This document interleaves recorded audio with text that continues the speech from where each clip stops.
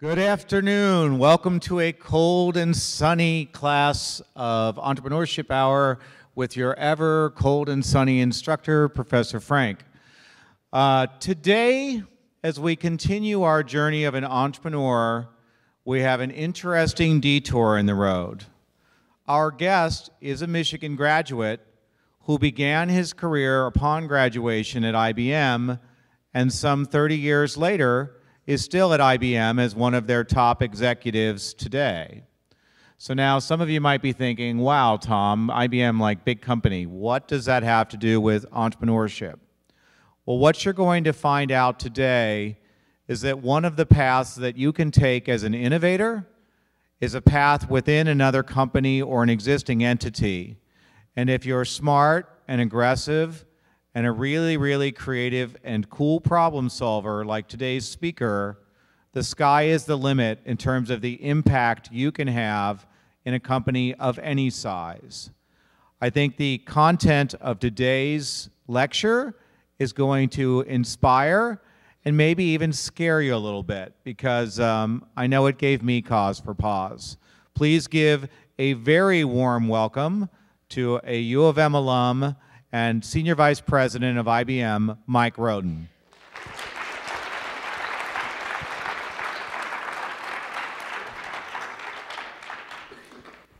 Good afternoon. Gee, it's dark in here. I can't see anybody. This is, it's a great pleasure to be back here on campus again. I've started coming back on a more regular basis to start getting re-involved with the university. It's one of the luxuries you can do a little bit later in your career. You can start to go back to your roots and actually go back and try to feel young again at campus while you're getting old. But what I would like to do this afternoon is talk to you a little bit about a startup that I'm running inside a large corporation. All right, and so I'm going to give you the context of what large corporations are like, some of the things that happen along the way, and then how I come to run a startup in a large company. So that's kind of the gist of this.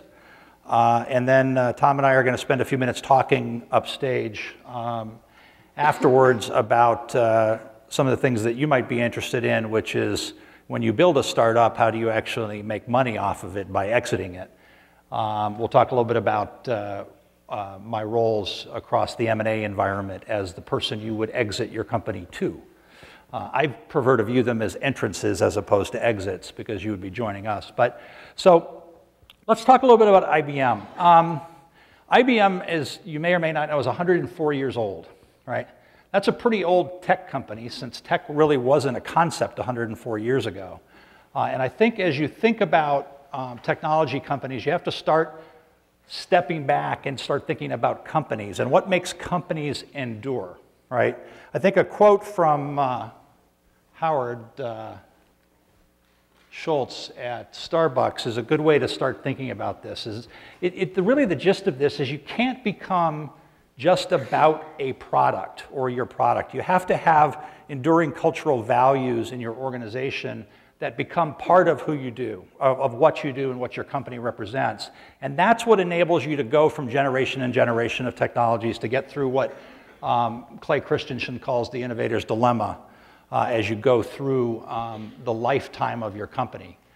But if you start out 104 years ago and you start out with a product that looks something like that, that was one of IBM's first products. It's probably not one of the things that you would have guessed was IBM's first products.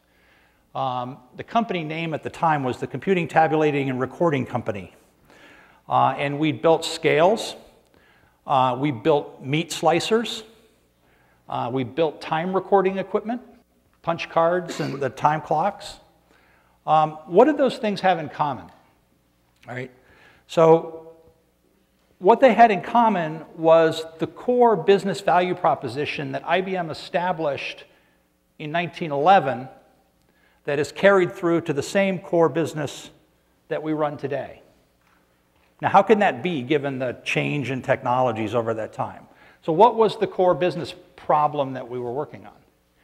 We helped companies apply state-of-the-art technology to solve business process problems. That's what IBM did.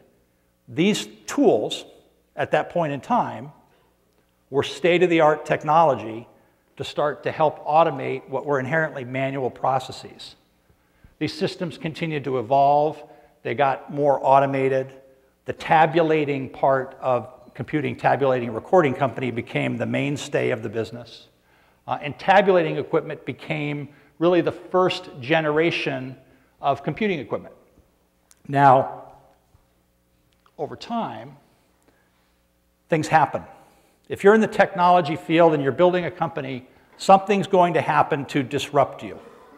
And how you react to that disruption becomes important, right? In our case, let me back up a little bit. During the 1920s, we started building electromechanical or mechanical and then electromechanical devices that captured data, tabulated data onto punch cards. People may have seen punch cards in history books. They used to actually use them here at the university when I was here. But those punch cards were then stored into boxes, and that was the data for your program, right? That data was then stored in warehouses, and all the boxes were stacked up, and all those cards became the first data warehouses. We still use that term today, but they were physical places full of cards, right? Those cards were IBM's profit. We had a classic razor and blade strategy where we sold tabulating equipment, but we made all our profit off of the cards. It's the same business model that HP printers use today with the ink that goes with the printers. The printers are free, the ink costs a lot of money, right? So we were making a lot of money off cards. 1947, one of our research engineers heard something disruptive. And what they heard was the recording of human song, voice, on a magnetic tape. And they thought about it and said, if I can put voice on magnetic tape, I can put data on magnetic tape. Well, that becomes a disruption, right? Because if all of a sudden you have an invention, a technical invention that disintermediates your entire profit stream, you now have a disruptive problem, right? We made a corporate decision at that point that we needed to move to the future and not stick with the past. We moved to putting data on tape. Well, when you have data on magnetic tape, you start to need electronic computers to read the data off the tapes, and it started to usher in an era of programmable computers, electronic programmable computers that became general purpose business tools. Now, in 1960-ish, IBM made a bet. Again, it's one of those disruptive bets. During the 1950s, everybody was building computers that were special purpose for every program. Everything was different. There was no general programming models. The CEO of the company at the time, Thomas Watson Jr., bet the corporation on the creation of something called the IBM 360. It was a $5 billion bet in 1960 dollars, right? If it hadn't worked, IBM wouldn't have made it. So he bet the entire corporation on this success of this product, right? This was going to be the first architected, integrated, generally programmable product for business. Right, how many people have ever used an IBM mainframe in here? A few handles. How many people have ever used an ATM machine? How many people buy an airline ticket? How many people have used a cash register? Right? All of those are going through IBM mainframes today. Right? So the bet paid off. He built an enduring legacy, and in fact, what took that entire room at that point in time now fits inside your iPhone from a computing power viewpoint. And the modern mainframe, which we released last month, looks something like that. Right? That is what runs the world's financial infrastructure. The credit card infrastructures, airline reservation systems. It's the back-end processing that supports all of those things. You don't see the IBM brand all over it. We didn't put brands on the ATM machines saying powered by IBM, right? But behind the scenes, that business has endured over a very long period of time. But that business continued during that time period to get smaller. Computers became personal. Over time, they became mobile, right? The devices you're carrying around now that access the internet. That was really the second generation of computing. right? Generally programmable systems. Those mainframe systems of the 1960s, the same model exists in everything we use today. They just became smaller, faster, and better connected. That's what we've been innovating on. We've been engineering computers to be smaller, better connected, faster, connected to data all over the world, but that's all we've been doing. But we're now starting to enter a new era, an era that is going to be characterized by a set of technologies that are going to challenge the fundamental premises of the previous generations, right? The premise of tabulating equipment was that you counted things, and when you counted the same things over and over again, you always came up with the same answer, right? That's how we came to trust the banking systems and the financial systems. Programmable computers followed the same paradigm. Once you wrote the program and got all the bugs out of it, and ran the program against the same set of data, you would get basically the same answers over and over again, right? And that's why it works so well for the things we do with it today. The next generation of systems are not going to be programmed. They're going to be taught. We're going to have learning systems that can understand information in a similar mechanism to the way we understand information. They're going to be probabilistic as they simulate reasoning and think about how problems can be solved based on an ever-increasing amount of data. Right? We introduced this technology. This was the continuum that I talked about. We introduced this technology with a simple premise. And that simple premise was that we were going to create a partnership between humans and machines to deal with the acceleration of information production, right? The problem that we have in the industry today is that professions are under siege because the amount of information being produced has overwhelmed the ability of the humans in that profession to consume it. Right? That's an important concept, right? So this isn't about automating things that we do. This is about creating tools to do things we can't do, right? In the medical profession, there are 700,000 documents published every year. Research studies, clinical trials, drug trials, new procedures, new research innovations, new best practices on how to treat certain diseases. 700,000. How much time do you think your doctor has to read 700,000 documents a year as they're seeing 7 to 8 patients an hour, paying off their med school loans? They read a few hundred, not a few 100,000, a few hundred. There's a huge information gap between what's being discovered and what's being used, right? These next generation systems are going to start to help us deal with that information to become new tools that help us use that information to make better decisions. We introduced this technology on the game show Jeopardy. All right, how many people saw the Jeopardy match? Fair number.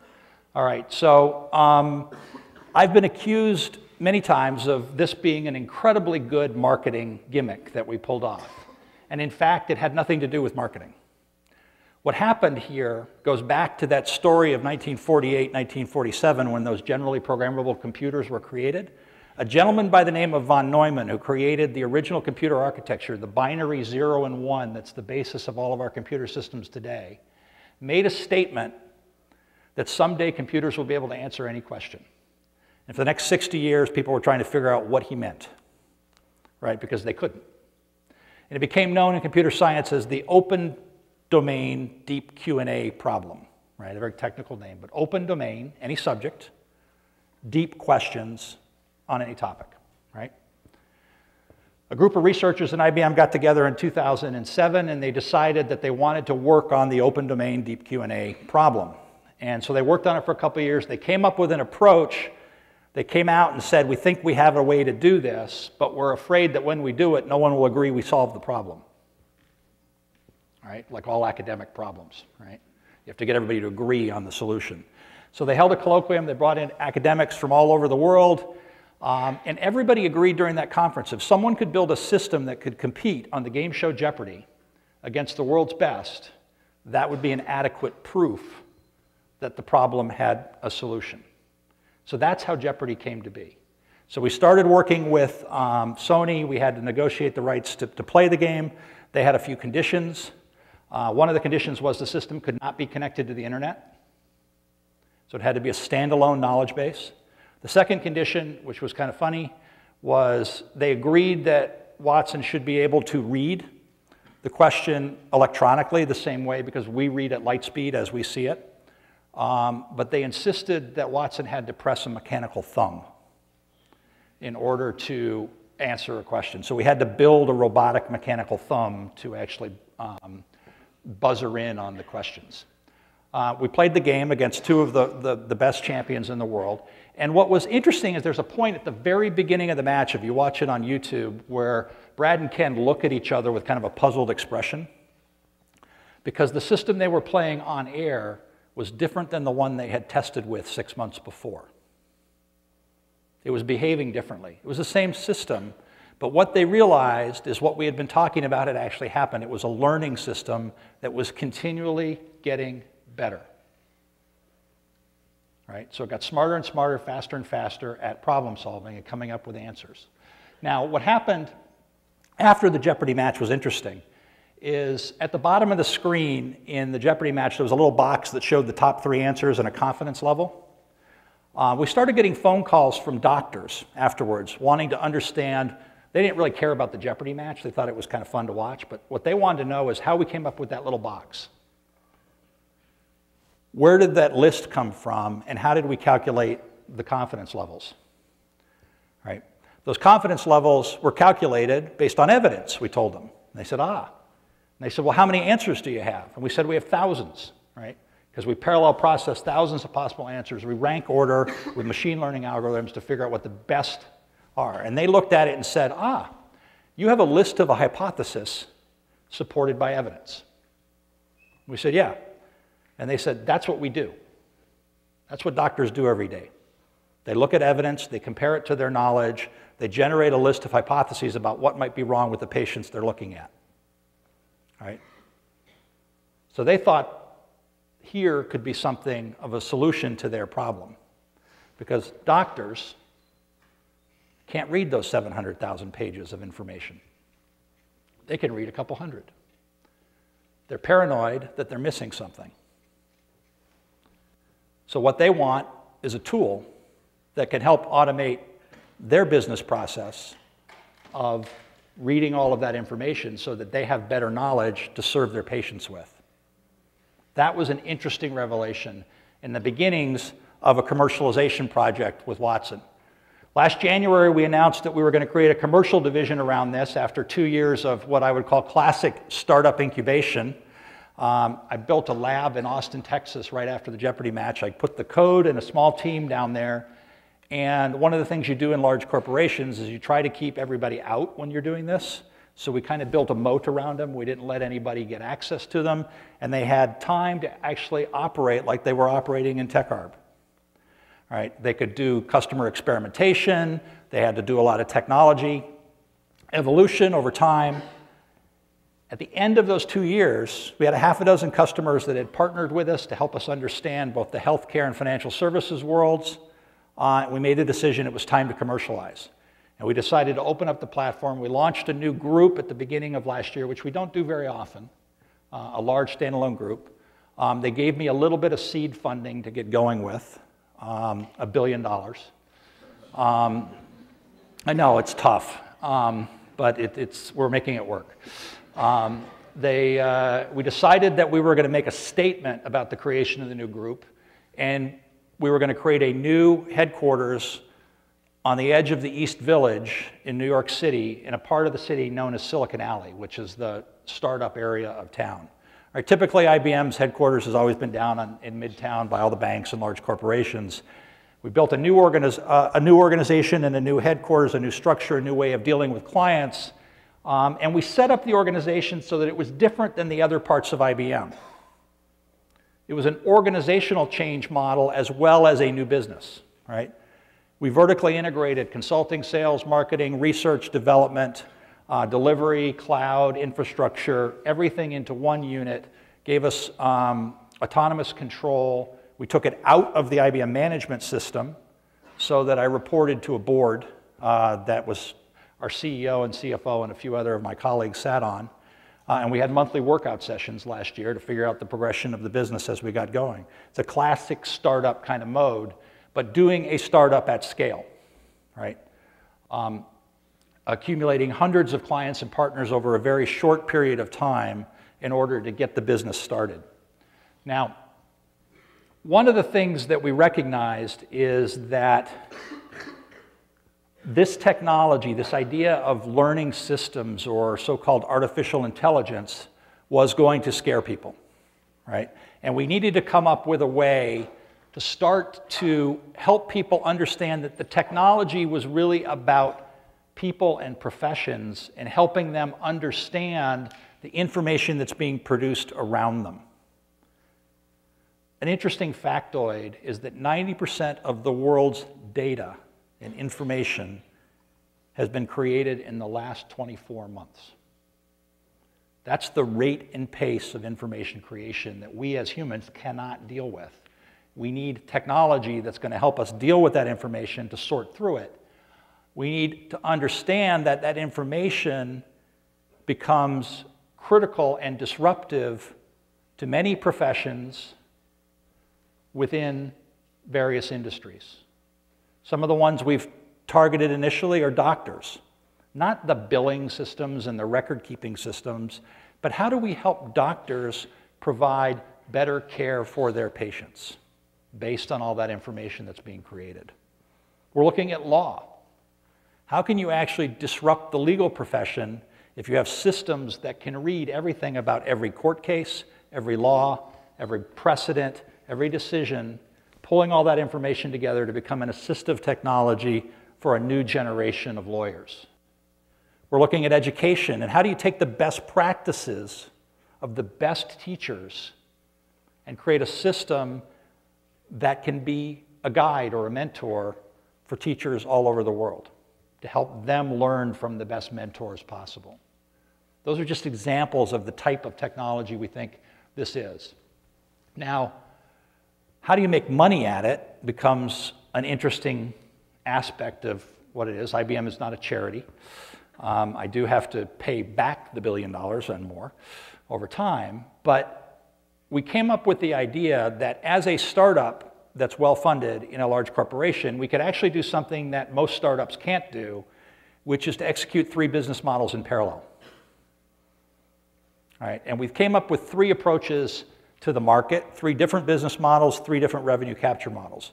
The first model was a partnership model, to look for industries that were going to go through massive transformation and disruption,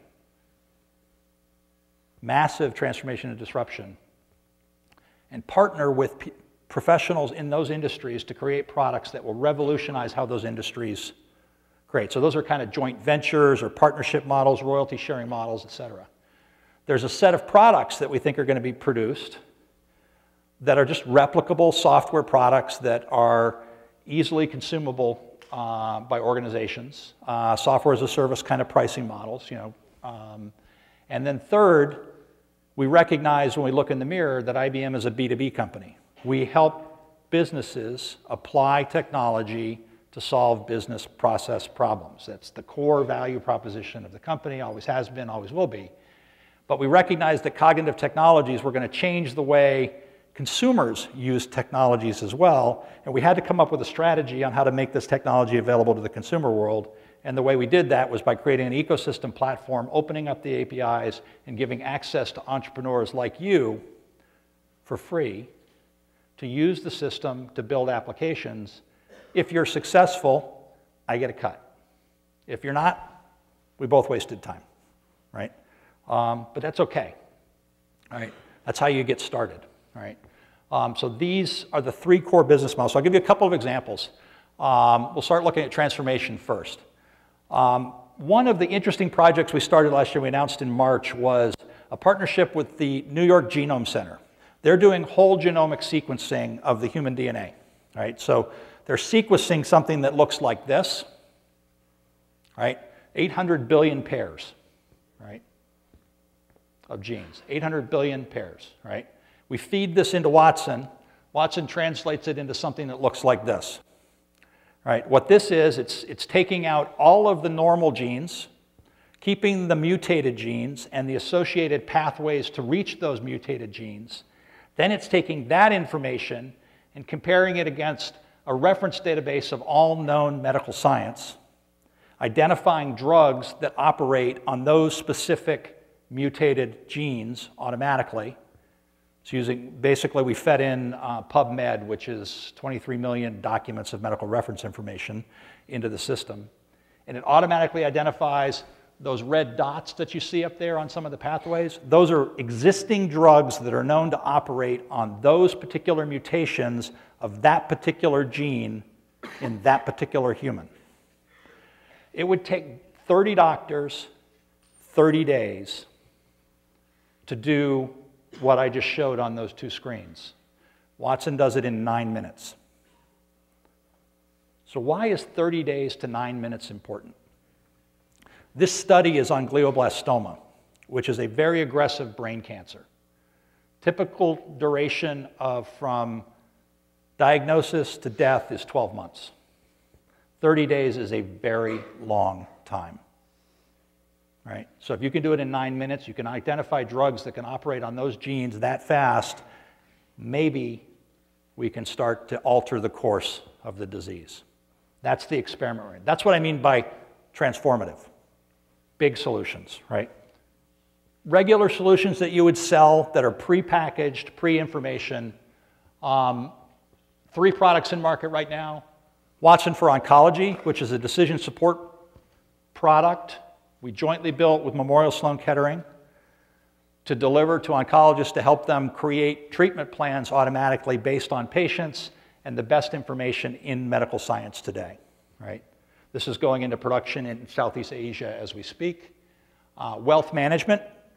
One of the things that wealth managers do, after you guys build your startups and you make a lot of money and you have all this money, you have to figure out how to manage it. Wealth managers try to help you manage it so they can extract transaction fees, but they don't know what to talk to you about. Now we can personalize that based on everything going on in the market, everything that's interesting about you as an individual and your desires on the kinds of things you might want to invest in, can be fed into the system to get personalized recommendations to figure out what that wealth manager might want to call you about and how they might want to help you make better investment decisions.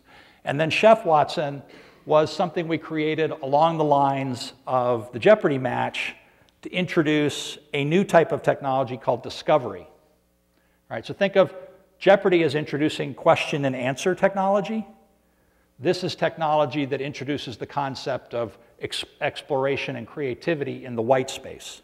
So you feed the system with a lot of information about a particular domain, and the tools help you find the places that haven't been explored yet. Think of the applicability to drug discovery, right? So what we did for a consumerish kind of explanation is we created a chef. We trained the system on the chemical composition of ingredients, understanding what chemicals interact with which other chemicals to create pleasing tastes in different types of cooking, right? French, Tex-Mex, Chinese, Japanese, etc. Then we trained the system on 9,000 recipes from Bon Appetit. So now it generates unusual combinations of ingredients and the recipes that support it to try to cook. I've had to sample most of them. I can guarantee it's a learning system because the early recipes were so-so.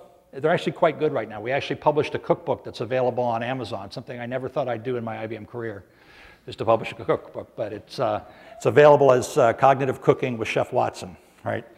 And then third is the ecosystem, which is where you come in. We decided to open up the capability of our R&D labs to publish APIs on a platform in the cloud that enabled entrepreneurs to get access to state-of-the-art technology that they could start building applications right away. We had to build this ecosystem, right? We launched it in January of last year. We had 3 brave partners that had helped us work out the kinks.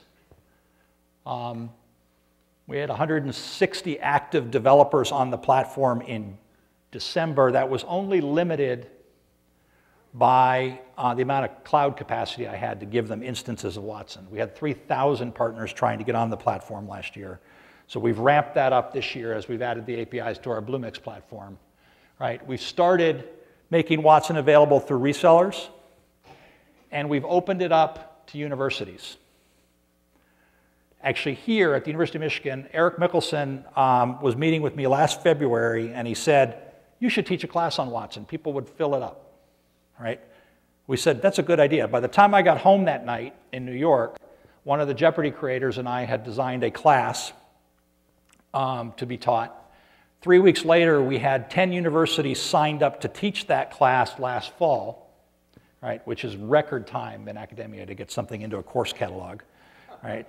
10 universities, little universities like Michigan, Ohio State, Northwestern, University of Toronto, University of Texas, Austin, Stanford, Berkeley, Carnegie Mellon, NYU, RPI, medium schools, right? They taught the class. The best ideas actually were brought together for a contest in January, and the schools competed against each other for $100,000 of startup funding. That competition went pretty well. Michigan showed well but didn't place, I guess is the right terminology. We're in the middle of the pack. The team here under Dave Chesney picked an enormously complex problem to work on around a very difficult part of medicine, which is the most complex kind of solution to build. Some of the other teams picked a little bit easier domain and built some really compelling solutions, which I'll show you in a couple minutes. These are the partners that are lined up right now, right? Lots of them. Interesting companies. Some old school ISVs that have adopted cognitive technologies. Most of these are startups. This is one that won an award at the Computer Electronics Show last month, the beginning of January. It's a company called LifeLearn. They built a product called Sophie. Sophie is a diagnostics assistant for veterinarians to help veterinarians diagnose what's wrong with your dog and your cat, right? It's a great application. It's using the same concepts that we used in the oncology project, but to focus on a completely different domain. How many people know who Terry Jones is? Famous entrepreneur. You've used his companies. He's the creator of Travelocity and the founder of Kayak. Right? You might have used those tools to make airline reservations at some point in time. Terry was retired on the speaker tour, enjoying life. He saw the Watson technology, and he came out of retirement and launched a new company about 3 months ago called Wayblazer. What he decided was, with Watson, he could actually fix a problem with Travelocity and Kayak. The thing that got left behind was the person that had sat on that beach, ate in that restaurant, been in that hotel room, been on that cruise ship, the travel agent, right? He automated the transaction processing side of travel with Travelocity and Kayak, but you lost the experience of the travel agent, the person that advised you on what to do. So he's building a company that now creates the virtual travel agent that knows you, understands what you like, and can make recommendations for you on what you want to do on your vacation, right? One of his dirty little secrets he told when he started this is, even though he created Travelocity and Kayak, when he goes on vacation, he calls a travel agent. He missed that. So now he's building that with Wayblazer.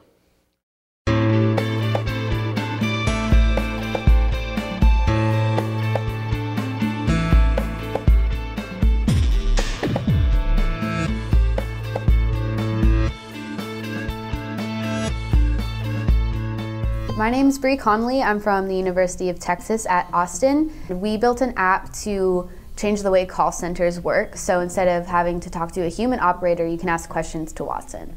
I actually loved Watson when I was in high school because the only episode of Jeopardy I've ever seen is that episode that Watson was on. When a computer's on, I'm like, oh, it's pretty cool. I'll actually watch it. Watson. Who is Franz Liszt? You are right. What is violin? Good. Who is the church lady? Yes. So I always thought, like, man, I really want to work on this someday. So I was like, oh, look, I'm working on the thing that I thought was really cool. Really helped motivate me to get into this field, man. Yeah, when I was in high school watching Watson on Jeopardy, I mean, I knew I wanted to do something like that, but I had no idea I would actually be working with Watson within just a few years, actually, after that. It's a pretty incredible experience. I think Watson is unique in the sense that data scientists can finally focus on the application because Watson is doing the heavy lifting. And coming from an academic perspective, it's so refreshing because finally, we have this long list of problems that we want to work on, and we don't have to sit down and start from scratch and writing the algorithms. I think that is how Watson is going to transform business. Watson is going to deliver data science as a service. I think that's pretty revolutionary. I'm pretty excited. I honestly think we have a good chance. We put so much work into it though, and no matter what, it's not necessarily just about the competition anymore. It's about more than that. So we're happy with what we've done and what we've been able to do for our community. So ultimately that is like, it's kind of like we already won in a way, and this competition is just the icing on the cake. And the winner is University of Texas. There was kind of an initial shock of what can Watson really do? And we really kind of just discovered that Watson can do as much as you can make Watson do.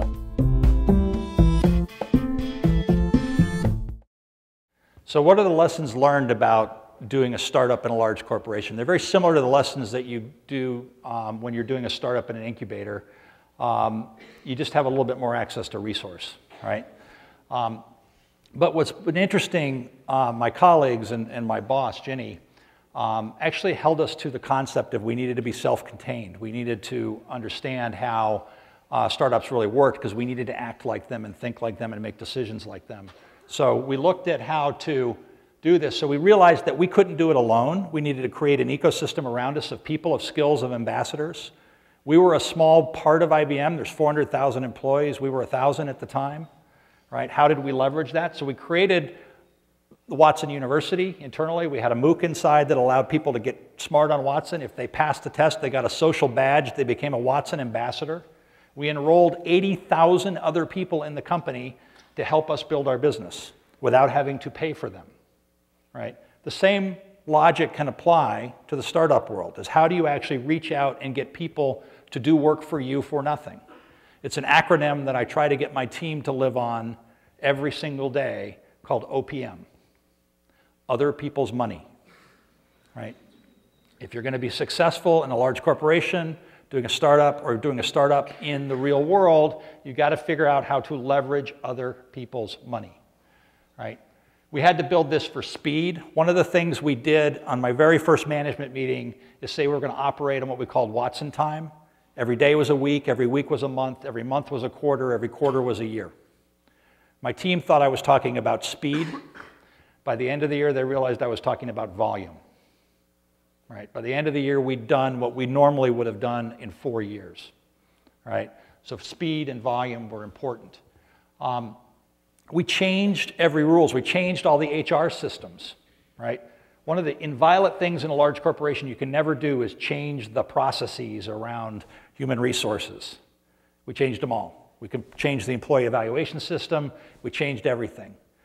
We broke any rule that we didn't get yelled at for. That was kind of the logic. Break the rule and see if you get yelled at. Right? If you don't, then keep going. Right? So the logic is that applies whether you're inside or outside a corporation. You have to stay legal. You have to do things that are ethical. But don't assume that the way things have always been done are correct. You have to change the paradigms that you're operating within. Right? We had a fail fast mentality. Try things, fail, pick up, redo. Right? It's the way you have to operate as a startup. So where is this all going? Hello, my name is Newton. I run the Watson Labs in Austin, Texas. One of my team members sent me a picture of the robot, and I said, buy 4. We bought 4, and since then we've had them in the labs, and they've been just really fun to work with. The robot allows us to have a very human connection to Watson. Watson and most technologies in the industry are hard to explain. But when you have a robot and you show the robot doing something, it's a connection that's made. And it's just, that in itself is very powerful, and we take advantage of that. So Watson is in fact working as the brain for the robots. The speech technologies, the question answering components, the vision components, these are all Watson services and a platform that we're using to enable Watson to have a very cognitive and real-life experience.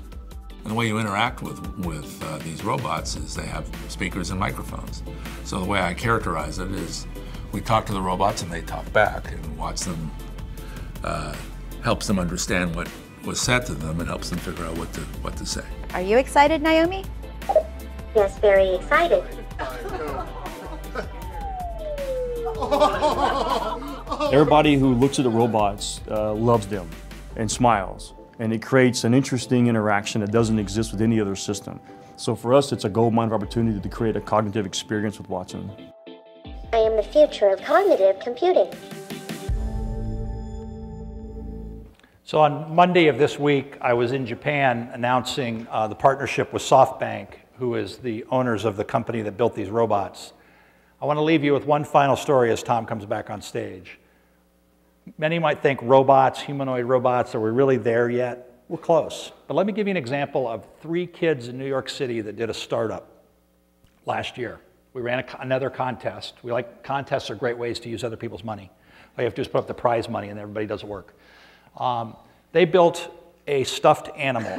That was their application. They sat it down on the table and said, here's our Watson application. And we said, what? Seriously? It's a stuffed animal. And they said, well, what does it do? He said, well, what do children do with stuffed animals and their toys? They talk to them. And we said, yeah. And they said, well, this one talks back. And we said, okay, talking toys, been around a while, right? They said, you don't understand. This one talks back, and it's actually Watson talking back, and therefore we can keep track of the conversation. This is where we got a little creeped out, right? Because now you've got 2-year-olds talking to toys and Watson monitoring the conversation. It gets a little creepy. And we said, well, what do you do with that? And they said, well, when you think about it, if you can monitor the conversation and the development of language between a child and a toy, you can actually check their developmental progress using analytics. So the parents can actually have a monitor on their iPad that starts to point out things like dyslexia, learning disabilities, language development disabilities, right? I never would have thought of that. That's why you guys are here. That's why we're opening up Watson to entrepreneurs, because you're going to come up with those kind of ideas, right? Tom? Mike, normally I love the Q&A section of the class, but after a lecture like that, I feel like you should just take the hand mic, yell boom, drop it on the stage, and walk off. That was awesome. Have a seat.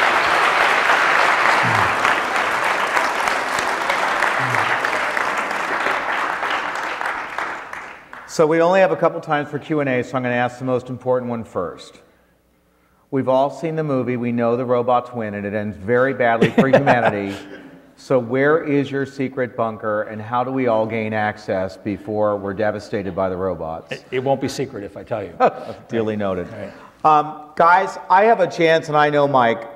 Are there people out there that have questions that would like a chance or a shot today, other than me? I thought there would be. I see first hand there. Up and go. I think the interesting, I guess the best way to describe it is I've been in one company for 30 years. I've changed jobs every 2 to 3 years. So I've had, what many people would have as 10 different careers, but I have access to research technology that I can't get outside, right?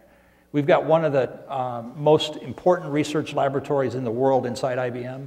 They come up with innovations like Watson, and I get to figure out how to commercialize them. So I think the simple thing was I've had a lot of fun. I haven't had a reason to leave, right? I think the other thing, and we're not going to have time to do it justice, so we're going to ask Mike to come back again.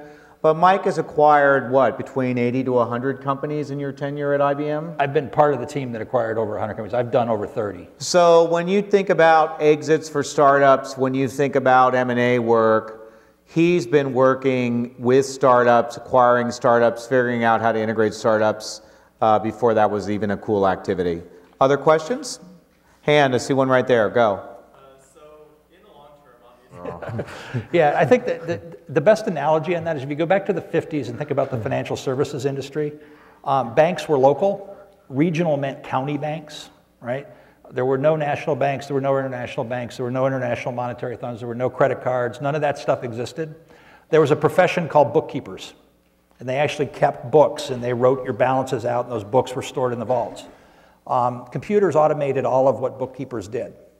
There are more people employed in the financial services industry today than there ever were then, right? So what happens is as tools help humans automate certain tasks, humans migrate to higher value. It happens all the time. New professions happen, new jobs happen. Most of the jobs in financial services industry weren't even comprehended when that transaction processing systems were put in.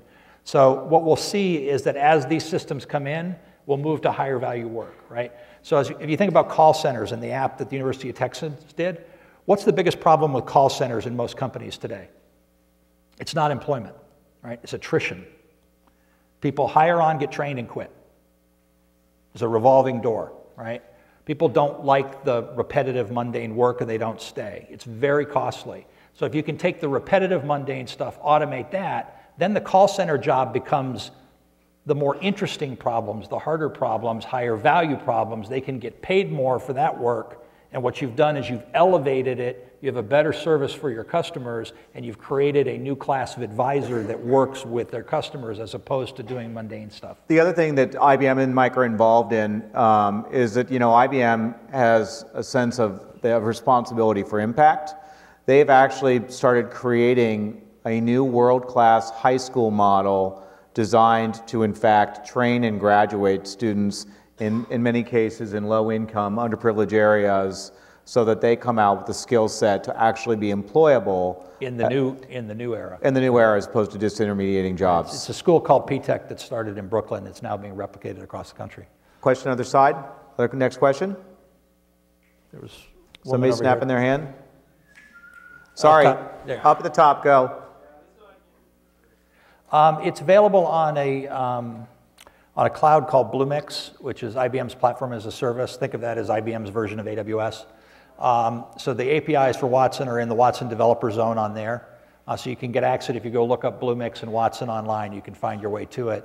But one of the things Tom and I are working on is figuring out how to actually line it up here with TechArb in town so that the entrepreneurs in town want to get access to it. We'll have it kind of the skids greased for making it easy to get access to it here locally. Right now it's English. On Monday I announced that we're teaching it to speak Japanese. I mean like for the API. It's a standard REST-based API, so you can get at it from any of the services. Okay, we have time for one more. All the way in the back, all the way at the top. Yell it out. Oh, okay. He was just waving. Oh, drowning, not waving. Yeah. All right, you guys, the last attendance questions for those of you who can stay today are part of the customer discovery process for one of the teams from the startup. Next week we have our battle cage match. So come on back because your vote might save someone's life. The other thing is we have not talked about the book in a while. But if you haven't read the book, please try and keep up with your reading. It's a light assignment. We're going to be incorporating the book into some of the upcoming classes. Let's give Mike one more round of applause, please. Thank you. Thank you. But who does that anymore, right? That's not the way business really works. You have to be able to adapt to the changing market forces and the changing needs of your customers.